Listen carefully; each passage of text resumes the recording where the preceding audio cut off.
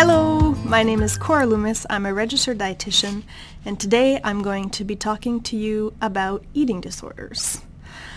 Learn more to better understand is the title of the conference.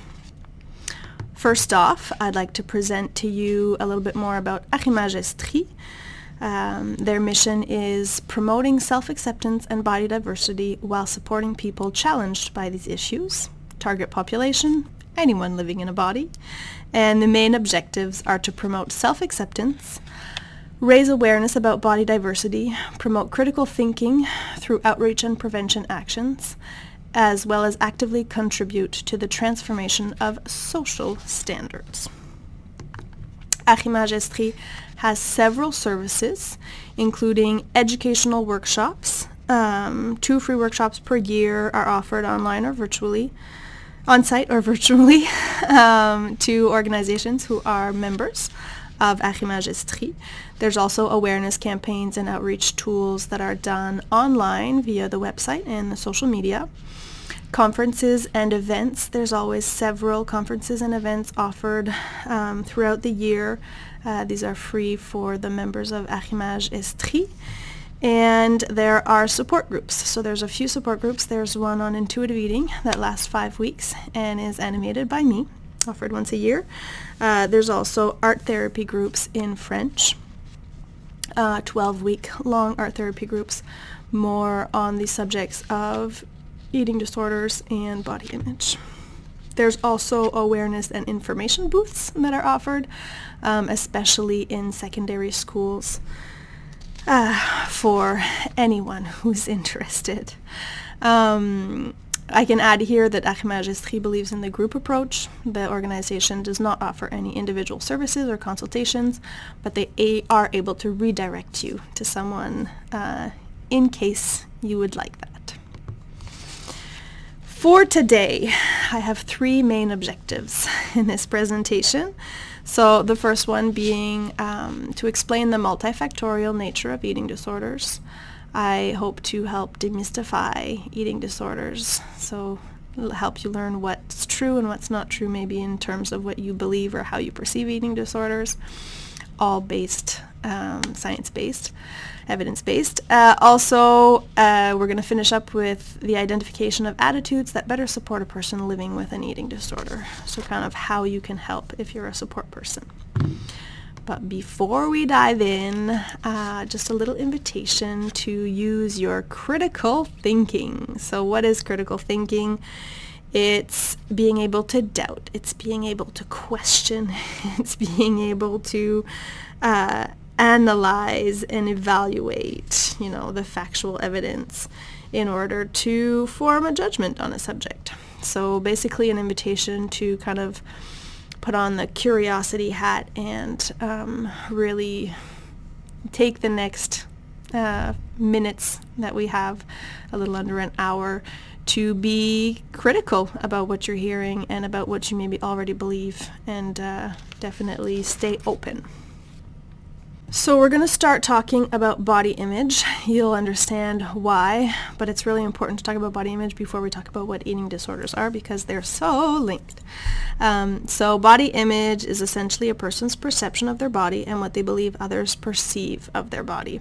It's something that is easily distorted by our thoughts, emotions, feelings, and beliefs, and it's also really normal that it fluctuates.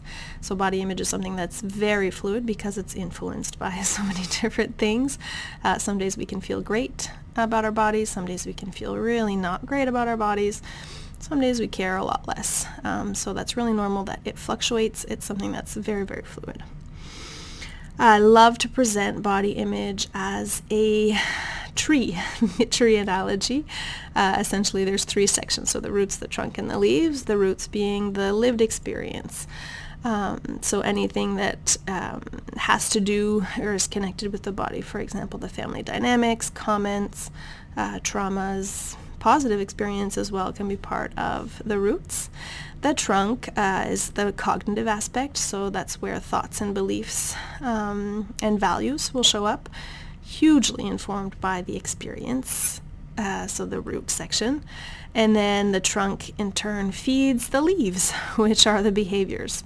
And some examples of behaviors that are related to body image are the choice of clothes, the type of clothes, for example, the behaviors on social networks, who we engage with on social networks, which friends we hang out with in person as well.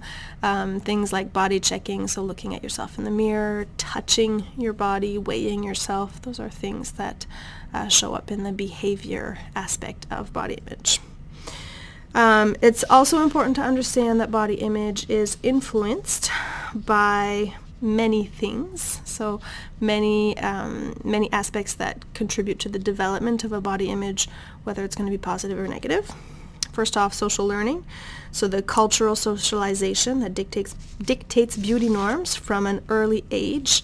That essentially means that we are aware from a very young age what is acceptable and what is not acceptable in terms of beauty standards, what is going to be desirable or not desirable.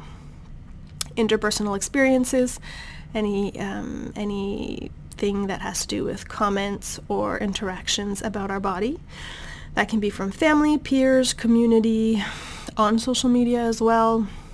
Next up, our real image will definitely have an impact on the development of body image. So that's the physical attributes that are compared to beauty standards by ourselves or by others. So obviously that is as a factor that impacts the development of body image. Positive self-esteem, so that one positively impacts body image in the sense that if you have a positive self-esteem, it's a self-esteem or you value yourself through a variety of things. So it's not just your appearance, but you're also able to identify your strengths when it comes to skill sets, whether they be physical like manual skills or whether they be more psychological skills, personality, being able to see yourself as a whole person and not just a body or an image or your appearance. There's also body image investment, so how much importance we put on body image, often something that's learned, again, the social aspects of that. Personality affects body image as well, so people who tend to be more perfectionists, who really have a big need for approval, tendency to adhere to the female stereotypes, these are things that usually contribute to a more negative body image. Body competency is the knowledge of your body's abilities, confidence in your abilities, and knowledge of your limits. So being just really connected to what your body can do instead of just what your body looks like. And also body awareness or interoception. It's a fancy word for saying, for talking about the ability to listen to your body's cues. So the connection to what your body's asking or what your body's saying. So this can be, I'm hungry, I'm thirsty, I'm tired, I'm cold, I'm sad. When we talk about interoception, feelings are also part of that because they happen in our body. So again, body image is something that is super fluid and, is developed through many, many different aspects. What are eating disorders? Eating disorders are complex and multifactorial issues characterized by rigid beliefs and attitudes, as well as extreme behaviors regarding food, body, and weight. There are certain eating disorders that are identified in the DSM-5. So anorexia nervosa, one of them, bulimia nervosa, binge eating disorder. And then there's the OSFED, so the other specified feeding or eating disorders that include muscle dysmorphic disorder, orthorexia, and body dysmorphic disorder. So I'm going to explain the characteristics of each of these types of eating disorders. But one thing that I want to just say right off the bat is they are all complex. They are all considered psychosocial disorders, so not just being one thing or the other. We're going to talk about the predisposing factors from that point of view. Eating disorders act as emotional anesthesia. So there's definitely really good reasons for these behaviors to show up, for these disorders to show up. and they generally take precedence over all other areas in the person's life and really reduce the quality of life of the individual. So first off, anorexia, it's probably the eating disorder that you've heard most about. The official term is anorexia nervosa, and it's characterized mostly by a distorted perception of one's own body size, image, and shape. So a person will look at themselves and not see what others see, or not see what's actually reflected in the mirror. Generally, this means that the person will see themselves being much bigger than they actually are. There's an excessive influence of body weight or shape on self-esteem. So we were talking about body image and positive self-esteem. The importance put on body image and body weight and body appearance is really, really, really huge. There's a phobia or an extreme fear of weight gain, and generally a resistance to the idea of maintaining what is considered to be a normal weight. That said, I've definitely seen cases of anorexia nervosa in people who are at a normal weight or even who are at a higher weight. But the behaviors and the beliefs and the fear are there, and it's definitely problematic even if they're not, at a lower weight or refusing to be at a normal weight.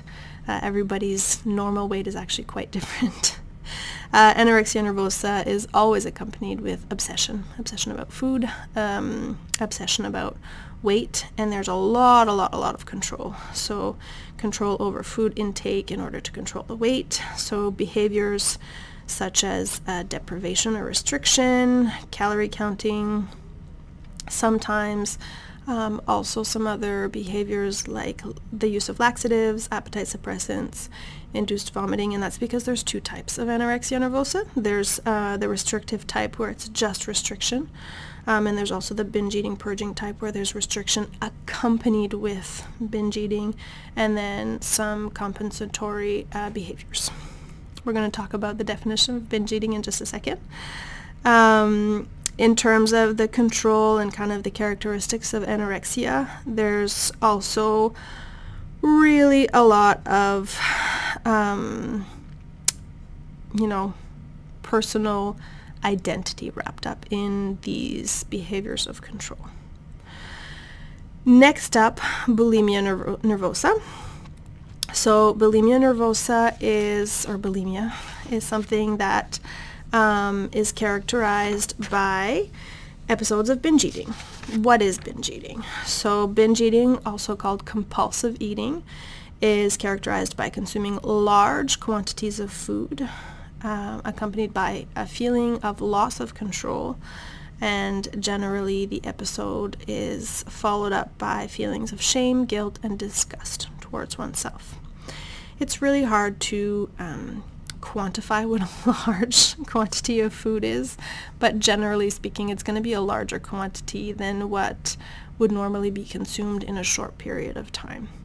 That said, all experiences of binge eating are very, very personal, and as a dietitian I don't necessarily care what the quantity is. It's more about the experience of loss of control and the feelings of shame and guilt that show up after. In terms of what triggers an episode of binge eating, it's really important to recognize that there's basically two factors. First one is restriction. So there's almost always restriction. Even if bulimia is characterized by the binge eating, there's going to be restriction, whether it's physical restriction, caloric restriction, or whether it's cognitive restriction. So sometimes it's not eating enough food, but also sometimes it's just believing that what you're eating you shouldn't be eating, or valuing your portion as being too much, or thinking you're a bad person for eating a certain type of food or a certain quantity of food. And so that restriction is one of the triggers for binge eating episodes. But there's also almost always an emotional component. So we talk about eating disorders as being emotional anesthesia, and often when big hard emotions are present, binge eating can come in and help soothe those experiences. So binge eating is part of bulimia. Generally there's going to be compensatory behaviors different ones. So sometimes it's vomiting, use of laxatives and or diuretics. It can be fasting, so the restriction can be part of the compensatory behavior. Excessive physical exercise, and there's, lots of different behaviors that can be used to compensate. Again, there's always going to be feelings of shame, guilt, disgust following the loss of control. And there's also a huge preoccupation when it comes to weight and body. So a lot of obsession on those two fronts. Next up, binge eating disorder. It's more recently recognized in the DSM. And binge eating disorder is essentially episodes of binge eating, but without the compensatory behaviors. So it's extremely uncomfortable. Binge eating for anyone is an extremely uncomfortable experience, but with binge eating disorder we don't see the compensatory behaviors, and so there's even more shame, guilt, disgust, self-hatred showing up. Generally, people affected by binge eating disorder are at a higher weight, but not always. We really can't see if someone has an eating disorder. It's much more complex than that. But what is important here is recognizing that there's more stigmatization around binge eating disorder because of generally higher weight. Also interesting to know, binge eating disorder is the one that affects men the most. So 40% of people diagnosed with binge eating disorder are men. In terms of the other specified feeding and eating disorders, we've got the muscle dysmorphic disorder, sometimes called bigorexia or the Adonis complex, and it's really accompanied with body image distortion. So someone with muscle dysmorphic disorder will perceive themselves as not strong enough, like they're never going to be bulky enough, they're never going to be strong enough because they don't see themselves realistically. There's a lot of body dissatisfaction that shows up. There's a lot of body shame because the person identifies their body as being too small or lacking muscle mass. What shows up in terms of behaviors are obsessive behaviors regarding food intake and the increase of their muscle mass. Sometimes there's even use of medications or bodybuilding products and steroids. There's generally an excessive exercise regime, so many hours a day spent working out or, working on muscle mass. And it's not reserved to, obviously this can show up in anyone, but there's definitely more presence of this disorder in people who are in bodybuilding and high-performance sports environments where muscle mass and kind of the look of the body is important or is highly valued. You can touch both men and women in these environments. And the other type of eating disorder, again, it's not really recognized yet by the DSM, but it's called orthorexia. So orthorexia, in terms of the name, kind of sounds like anorexia, but it's different. So orthorexia, ortho being orthodox or like perfect, it basically means eating perfectly. So it's when there's an obsessive and rigid control over the quality of the food, a lot of emphasis put on, is it healthy enough? Is it pure enough? The diet becomes more and more strict. A lot of foods get rejected. And the person can only eat or will only tolerate eating foods that they consider to be healthy. A lot of anxiety, a lot of compulsive checking of food labels. Often there's social isolation that happens because it's too challenging to go out to eat and not have control over the quality of the food. So a lot of rigidity that shows up that really affects the quality of life of the person, and a lot of distress and anxiety that accompany that because the person, doesn't always have access to the foods that they consider healthy and good. Body image or weight issues are not always present, but of course they can be because we live in a society that generally leads us to be quite concerned about body image. When we talk about eating disorders, it's really interesting to look at it on a continuum. So from body insatisfaction or body dissatisfaction all the way to the development of eating disorders. It's cool to look at it on a continuum, just to underline the fact that eating disorders don't show up overnight. They don't develop overnight. Generally, there's kind of like precursor signs that show up, with the body dissatisfaction, weight and food concerns, first diet, etc. And so it's something that develops over time, and being able to identify kind of where a person is situated on the continuum can be really helpful for the intervention and even for oneself. And honestly, everyone is situated somewhere on the continuum. In our society, it's incredibly difficult to be 100% satisfied with your body. So body dissatisfaction definitely shows up. And I mean, what does that mean? It just means wishing to have a different body than the one you have. Wishing your body could be different. Weight and food concerns as we move along the continuum can usually just mean, like thinking about the quality of food, maybe starting a first diet, or just, watching what you eat, being careful. Next up, restriction and exercise. So kind of when it starts becoming a bigger piece of the person's life. It means, using restriction and exercise to lose weight or avoid gaining weight. It can be restriction of certain food categories, certain food types. It can be like restriction of actual amounts of food as well. And the physical exercise is all focused around losing weight. From there, we move to chronic dieting. So it's when the diets or the restriction become more and more regular. So repeated diets that often are, sometimes the term that we use is like yo-yo dieting. So, going on, going off, going on, going off a diet, which is really normal, by the way. No one can maintain a diet long term. And it's normal to want to restart a diet because we're taught that that's the way we can control our body and our weight. Chronic dieting can lead to dysfunctional eating habits. So in this part, we're talking about like strict diets, like really, really severe restriction, episodes of binge eating. Sometimes calorie counting can become really excessive. Generally, the goal of like the daily allowance of calories is really low. And so it's not necessarily an eating disorder, but it definitely lines up with dysfunctional eating habits, starting to affect the quality of life. And then eating disorders, so a lot of obsession, a lot of, concern about weight, fear around weight gain, body image, food, etc. Another really great way of, kind of presenting or talking about eating disorders is the iceberg analogy. So what we want to say here is that the tip of the iceberg is, and I mean in the picture it's not super clear, but the tip of the iceberg is really the behaviors that we can see. So it's the part that's visible to others. It's, potentially the restriction, body changes, behaviors such as using laxatives and stuff like that.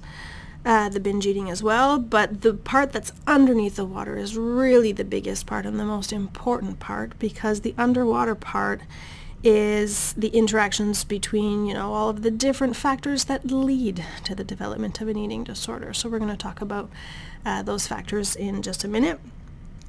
But it really is the largest part, and it's the part that's hidden, not just to people around a person living with an eating disorder, but also to the person who is living with an eating disorder. Most of the time, it's really difficult to access all of those different psychological and emotional factors. It's not the reflex. We tend to focus on the behaviors that we can see and forget to really dive into what's underneath the surface. Again, eating disorders are a coping mechanism. They really help people separate themselves from the difficult stuff that's underneath the surface. The iceberg is a really great tool to use when working through eating disorders and better understanding eating disorders, because it helps us to get at the roots, the reasons that are underneath the surface, and that in turn helps develop tools that the person really needs in order to move into a place of recovery and not have so many debilitating eating disorder behaviors in their lives. So now that we have a better understanding of what eating disorders are, let's explore what's underneath the surface, the why. So we're going to explore predisposing factors and also precipitating factors. First off, the predisposing factors, what puts a person at risk for developing an eating disorder. 3 different categories. First one is social. So some of the social factors are the social pressure that we live with in our diet culture. So images and messages conveyed by society and the media, for example, unrealistic beauty models, lack of diversity, the gender stereotypes that show up as well. There's also the peers, family, and friends when we look at the social aspect. So it can be comments that we've directly received towards our body or our image or our weight. It can be comments that aren't directed towards us but that we hear people say about themselves or about others. That's hugely going to affect how we perceive what's okay and what's not okay in terms of body size and shape. Especially when it comes to family, there's a lot of transmission of beliefs and values in terms of what is socially acceptable and not in terms of body size. And the family dynamics are an important predisposing factor and or protective factor. So in terms of the predisposing, what puts a person at risk, it would be a dysfunctional or overprotective family, a family in which there are already eating disorders, so a member of the family is living with an eating disorder, a family who's really focused on bodies and weight, so body weight obsession. Another thing is low recognition of emotions in the family, so if emotions are a bad thing, we're not able to express our emotions, that can put a person at risk of developing an eating disorder. That said, family factors may play a role in the development and perpetuation of an eating disorder, but they are by no means the sole reason or the cause of the development of an eating disorder. Super important to recognize also that in the recovery process, families are so important. So we're not trying to blame families, we're just recognizing that yes, the family dynamics can have an impact. Diets in terms of social components or factors. So the omnipresence of diet culture and the emphasis on diet and exercise as a way to lose weight normalizes dieting, and that in and of itself can be a risk factor. The thin equals healthy association in our current society where diet culture is omnipresent. Being thin is definitely associated with beauty, health, success, popularity, self-control, status, like a lot of great things associated with thinness, whereas larger bodies are associated with laziness, neglect, stupidity, being mean, lack of self-control, lots of really unfortunate prejudices and beliefs there. These messages are reinforced by public health statements and a whole pile of other stuff. We're going to talk about it in a minute. There's also psychological predisposing factors, so low self-esteem or negative self-image. We touched on that when we talked about body image, so we know that putting a lot of emphasis on just your body appearance or not being able to recognize the multitude of things that make you an interesting and worthy person definitely is a risk factor. Difficulty in forming an identity as well. So it's if a person doesn't have a solid identity, a solid grasp on who they are, it's really easy to have a big desire to please in order to fit in, and a desire to conform rather than to assert oneself. And in some cases, the eating disorder even becomes the identity of the person. So, belief that the eating disorder is the only element that makes them acceptable or lovable or, okay. In the psychological factors, there's also hypersensitivity, and I'm really glad that we are able to recognize that more and more. So someone who's hypersensitive, I identify as someone who's hypersensitive. It just means that we feel things very, very deeply. And in feeling things very, very deeply, like the great stuff can be really fun, but the hard stuff can be really, really rough. And it means that, emotions can be overwhelming. And oftentimes we don't want to feel them because they're just overwhelming. And so sometimes the eating disorder comes in as a coping mechanism. Hypersensitivity comes with a lot of great components as well, but it definitely can be a risk factor. Body transformation and how we perceive those body transformation or body changes. So bodies change over lifetime. Absolutely normal. We grow, we age, different life events happen that cause bodies to change. But unfortunately, our society doesn't want to recognize that that's normal, and there's a lot of pressure to stay kind of the same or to fit within one ideal of a body. And so those changes and how we perceive them can be really difficult and can be predisposing factors. The psychological health of an individual, like kind of overall, so if there are other psychological health problems present, such as anxiety, depression, OCD, any types of psychological challenges. The strengths of the person also need to be mentioned here as a protective factor. So the ability to communicate, self-assertion, resilience, creativity, introspection, or able to reflect, ability to reflect on what's going on. And of course the personality also has an impact, as I mentioned when we're talking about body image. The last factor is biological, and so we do recognize that eating disorders have a biological genetic component to it. So family history, part of the genetics, so family history of psychological health problems like anxiety, depression, also eating disorders in the family, because we know that heredity is a factor which may increase the risk of developing an eating disorder through the transmission of temperamental traits or vulnerability to disturbances. So definitely something to be aware of. And just to make sure that it's really, really clear, when we're talking about kind of the social aspects, the cultural context, the diet culture piece, I just want to add some thoughts to the cultural context of eating disorders. So we are in a society that's steeped in diet culture. Our society values healthy eating, values thinness. There's so much social pressure to eat well, to eat healthy, to choose, good foods, to make the right choices. There's an overabundance of messages from a bajillion different sources, whether it's public health, cooking shows, books and magazines, internet and social networks, different organizations as well that are trying to, promote healthy living, but sometimes the messages can get a little bit skewed. Obviously, health professionals such as dietitians can, continue to perpetuate the idea that thinner is better, that we really need to eat healthy.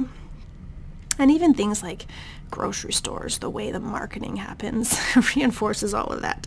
So basically there's a lot of messaging. It can be contradictory, but it basically reinforces that thin is better and that we need to eat healthy. And speaking of thin is better and the stigmatization of larger bodies as well, studies have been done showing kind of the associations that people make when it comes to thin bodies versus larger bodies. So there's a lot of, preconceived ideas about what a thin body means, including thin bodies are a sign that the person is in control. A lot of self-control, a lot of moderation, that the person is, more able to perform in life in general, that the person is more interesting from a sexual or from a relational standpoint. So like seduction, we definitely associate with thinness. Health. There's also, strangely enough, a lot of pressure. Like there's this perfect thinness that has to be attained, and if the person is too thin, then it's too much. But it's a really, really fairly limited idea of what's acceptable. Control, success, wealth, social status, all of these things are associated with thinness. And in terms of larger bodies, fat people carry on their shoulders the responsibility of their body. Weight stigma, fat phobia, these are terms that are really important, I think, to wrap our head around and to understand that it's real, that people living in larger bodies live with a lot of weight stigma on a daily basis. Studies show that people in larger bodies are perceived as lacking motivation, as making bad choices in terms of their life and their lifestyle habits, that they're unintelligent, that they're negligent, that they're lacking willpower and self-control, and that they're morally failing. These are all really intense perceptions and judgments, and I just want to take a second to say, even though that is what what we see the society as perceiving, these are not truths. Just as someone in a thinner body is not necessarily all of the things that I just mentioned. So yeah, there's lots and lots of perceptions and stigmatization. And we also know that the weight stigma is associated with a lot of negative impacts, including psychological stress, depression, anxiety. It has an impact on eating habits such as increased caloric intake, inappropriate eating behaviors, binge eating episodes, less physical activity, social isolation, a lot of inequities and prejudices on the front of like employment, education, interpersonal relations. So we know, for example, that people in larger bodies are less likely to get promoted. They're even less likely to get hired. People in larger bodies are less likely to graduate high school. Like there's so many problematic statistics out there when it comes to weight stigma that really creates just even more inequity and prejudices. And again, it's just everywhere. It's just the diet culture, and it's really rough to be in this cultural context, and definitely doesn't help when we talk about the predisposing factors of developing an eating disorder. Next up, the precipitating factors. So we know that there are predisposing factors that put a person at risk, but what makes the eating disorder actually show up, actually develop? Generally speaking, it's going to be big life events. So some examples are losses, separations, bereavements, grief, anything that it's just hard to go through. Failures, whether they're like professional failures or relationship failures, trauma, any types of trauma, accidents, sexual assault, any experience that is lived as trauma for that individual. Pregnancy is actually a really big one, simply because pregnant bodies change in a significant way, and it can be really challenging to wrap your head around, and it can be really difficult to accept that bodies change, that weight is gained, even though it's a super normal part of the process. Promotions are actually one of the precipitating factors, and that's because it comes with a lot of extra stress, a lot of extra pressure, and that can be really hard to manage. And speaking of extra stress and pressure, any various strains and stress and pressure is going to be part of the precipitating factors. So whether that's related to work, school, life cycles, for example, like a wedding, marriage, the arrival of a child, retirement. These are things that come with, a lot of expectations around them, and that can be hard to manage, hard to navigate. Any significant transition or change, any destabilizing situation is going to be a precipitating factor. The thing that really usually tips kind of the scale in terms of developing an eating disorder is these big life events combined with restriction, combined with dieting. And dieting is more often than not one of the things that people choose to do in order to deal with some of these big changes. And so caloric restriction, studies have shown that in people with genetic predispositions to eating disorders, an eating disorder most often results from dieting. It's going to be like the first step. And as little as a moderate 3-week diet impairs brain function and reduces the presence of the naturally occurring chemicals with which our body controls mood, thinking, and fullness. And so it puts the person even more at risk of, developing more and more severe behaviors. So when the predisposing factors, the risks are there, and then something big happens, usually combined with some form of restriction or diet, an eating disorder shows up. And it's just so important to underline again that the eating disorder's role is like a buoy, like a lifeline, like something that can really, really save the person. So generally, we talk about eating disorders as something that's enabling a person to emotionally survive, even if long-term this survival or coping mechanism causes more suffering. Eating disorders act as an emotional anesthesia, whether it be the restriction piece, more in anorexia, or whether it be the numbing piece when we talk about bulimia or binge eating disorder. And it really is a way also, especially in big life changes and events, it's a way to take back control, to feel like you're in control of something when there's too many things that all of a sudden are out of control and you don't have maybe the capacity to, adapt to change, or the self-esteem that will help you get through those changes. The recovery process. So let's talk about what that looks like and what to expect from the recovery process. Hélène L. Provencher, this is a citation, says, "The ultimate goal of the recovery experience is not necessarily to regain health in terms of complete remission, so absence of symptoms, and return to premorbid functioning, but to find a new balance and definition of self in the present situation." So the recovery process is not necessarily taking the eating disorder, making it completely go away, but more about finding a new balance and finding quality of life within one's new reality. So the recovery process always includes relapses, crises and relapses. We're going to talk about those in a minute. The person living with an eating disorder is definitely the expert and is the one who should be choosing what they need for recovery. So it's very different for each person. Again, we're going to talk about kind of the support team and what to put in place in order to help the person in the recovery process. We like to recognize that it's a really unique process for each person. It looks really different for each person. Everyone has their own rhythm or their own kind of speed of recovery. Most of the time people want it to go quicker, but it's really difficult for that to happen. Any improvement in a person's quality of life is considered a step in the direction of recovery. If you're a support person for someone living with an eating disorder, I really invite you to check yourself and not impose your own vision of what recovery should look like for that person. It's the person living with the eating disorder who gets to decide that. Everybody needs support in their recovery. Again, we're going to talk about that in a second.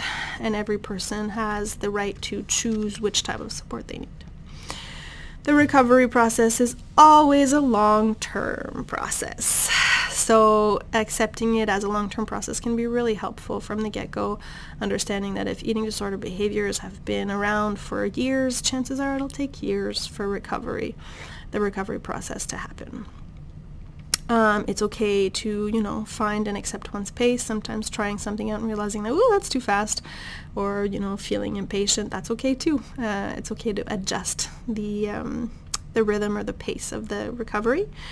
Again, about the quality of life, focusing on quality of life, focusing on improvements in quality of life is a super powerful tool in the recovery process, because we see that as the quality of life improves, the eating disorder symptoms decrease. And kind of the approach that Archimage uses, and that I like to use too, is setting realistic goals, really focusing on baby steps.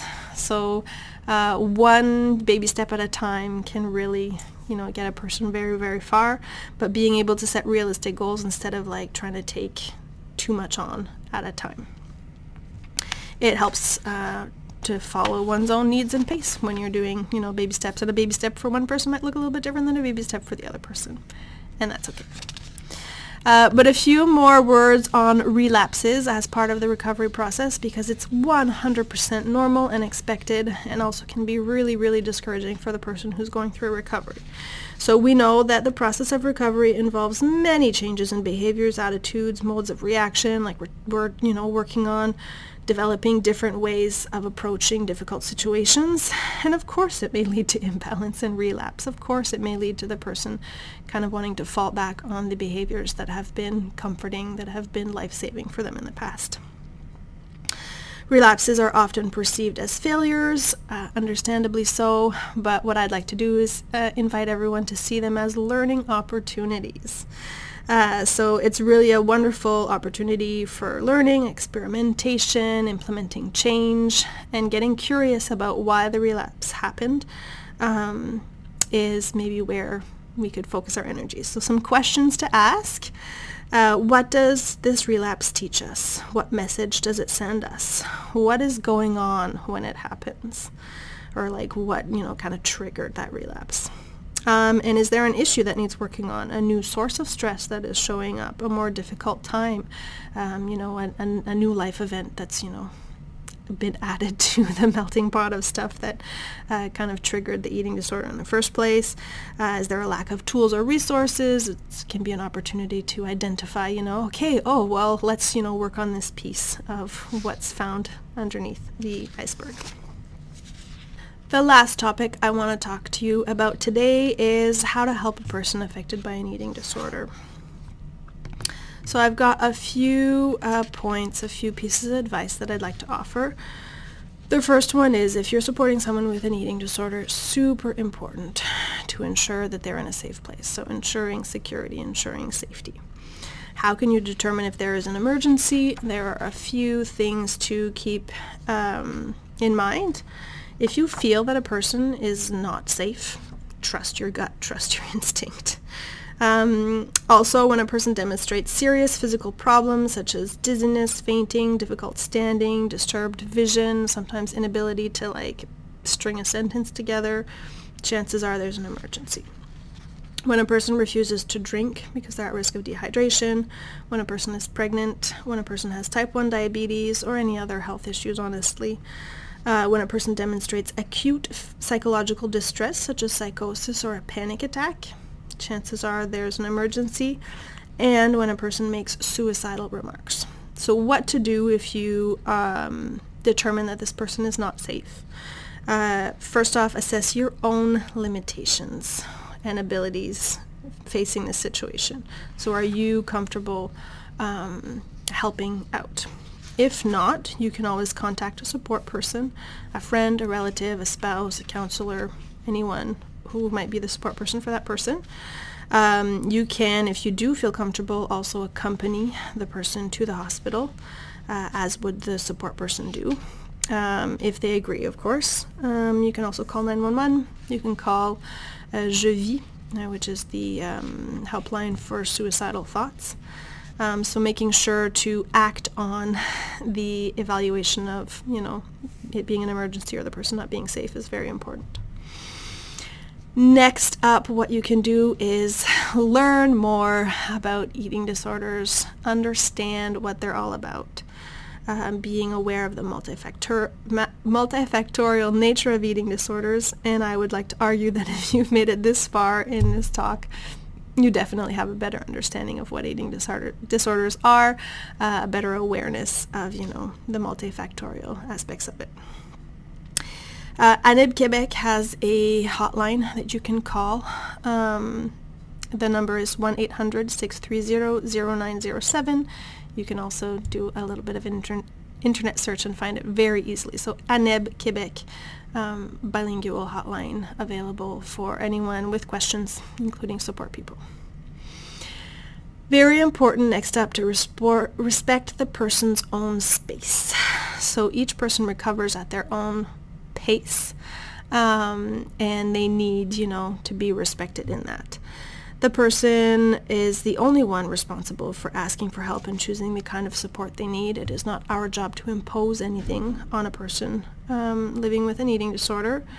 recognizing that relapses are part of the recovery process, so respecting also that that's part of the process, part of the pace, and that the person just always needs support.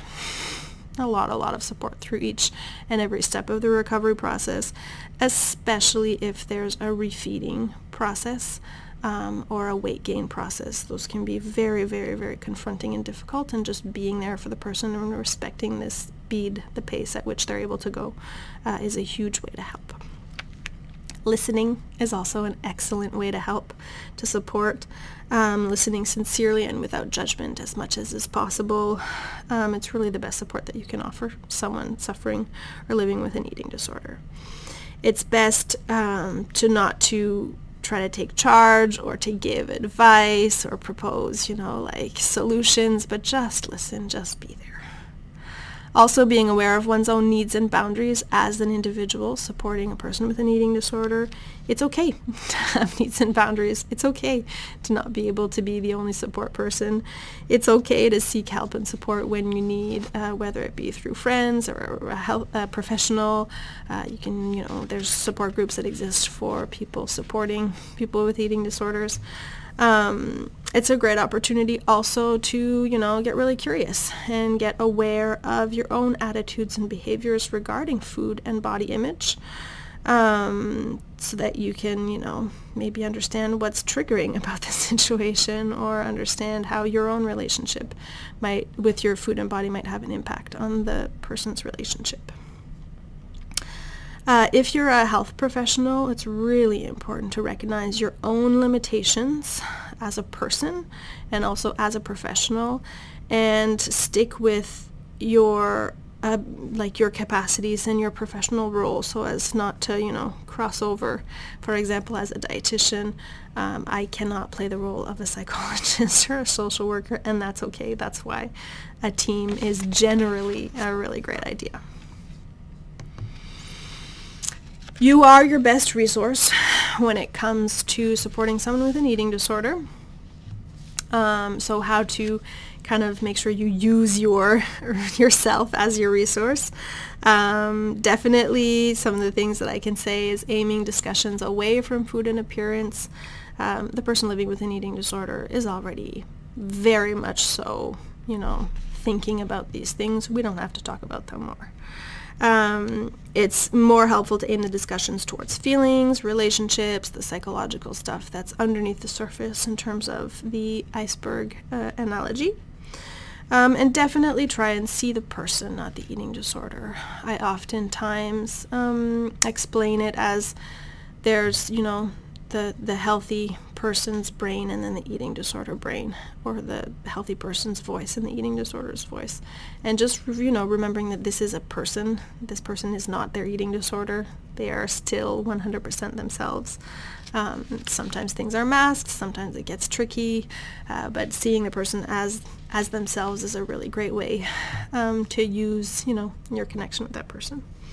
Focusing on the person's strengths, so really, bolstering their potential and their ability to recover, nurture and reinforce the positive behaviors, attitudes, beliefs, underlining the baby steps that they're taking, celebrating those wins can be really helpful.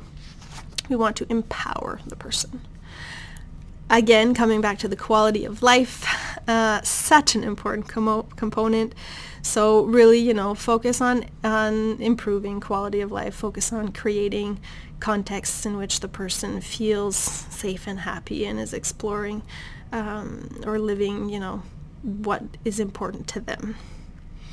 Encouraging experimentation is another really wonderful way to support a person. And that means just kind of taking an approach where it's not a lifetime agreement to, try something new or try a new strategy. It's just, testing out a new strategy for a certain amount of weeks or for a certain amount of months or even for a certain amount of days, and seeing how they feel about that, seeing how it impacts their quality of life. And it's important to try out different strategies. Not everyone reacts the same way to the same types of strategies, obviously. Lastly, on this topic, really important to strengthen the support network. So the support network can look different for each person. Generally, you know, it's going to be a mix of family, friends, colleagues, support groups, professionals. It really is up to the person to determine actually the support team. And on that front, it's important that yes, there are some professionals in that team, but that also there are just friends.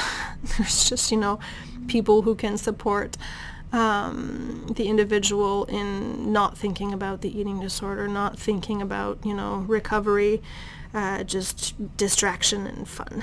So on the professional point of view, generally speaking, we recommend that there's a doctor, a psychologist, and or a social worker, and a dietitian, but that's not necessary. The individual is responsible for determining what type of team they want, what type of support they need. Really important to find people with whom you're comfortable. If you are living with an eating disorder and you're looking for your team, trust your gut. You'll know who you feel comfortable with, who it clicks with. And I mean, it might not be the classic team that I just defined. It might be an art therapist. It might be through support groups. It might be through like physiotherapy.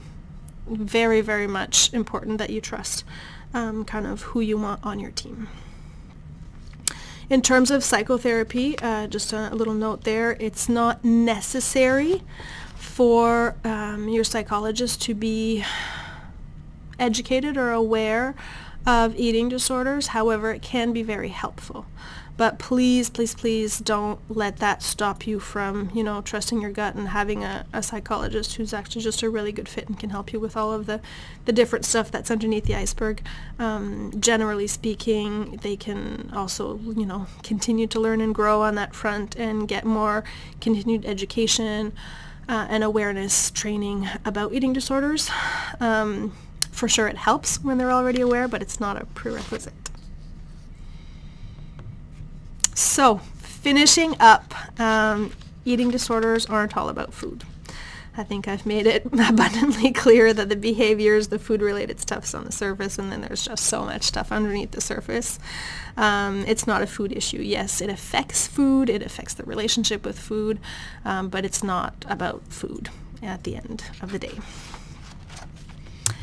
If you have any questions, please feel free to reach out to Archimagistrie. The website and all of that info is on a slide in just a few seconds. But I wanted to make sure that we go over kind of everything that we talked about today.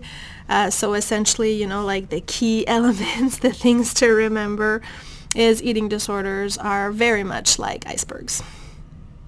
Behaviors up top, all of the important stuff down below, and it's addressing the psychological, the social, the emotional factors that will help someone move towards a place of recovery. Eating disorders serve a purpose. They have a role, and that is almost always a lifeline. Coping mechanism, definitely important to recognize that it doesn't just show up. There's good reasons for it. Unfortunately, eventually this lifeline, the eating disorders, cause more suffering, and that's why the recovery process can be so tricky. And when we talk about the recovery process, again, so important to recognize that it's long-term, it's unique, it's going to be different for everyone, and will always include relapses, and that's okay. EDs, or eating disorders, aren't all about food. And it's so important to address the other stuff and not just the food component when we're supporting someone with an eating disorder. Baby steps are a wonderful approach, building on, you know, one step in front of the other in order to move forward. And it helps the person really move towards a place where the quality of life is improved. And lastly, you are your best resource in helping a person affected by an eating disorder. And again, as a support person, you should be aware of your own needs and boundaries. Always trust yourself. Always get support if you need to. And trust that it's because of who you are that you're a good support person for the individual living with an eating disorder. So like I said, if you have any questions or if you just want more information on the services that Archimagistrie offers, the support groups, for example, Feel free to visit arrimagestrie.com or arrimagestrie.com, sorry. I'm so used to saying it in French. There's also Facebook and Instagram. That is a way to connect with Arrimagestrie. So I really hope that this has been helpful, that you've learned a lot about what eating disorders are, the different types of eating disorders, the roles of eating disorders, and how you can help if you're a support person, and the importance of trusting yourself to create a team that works for you if you are someone living with an eating disorder. Thank you.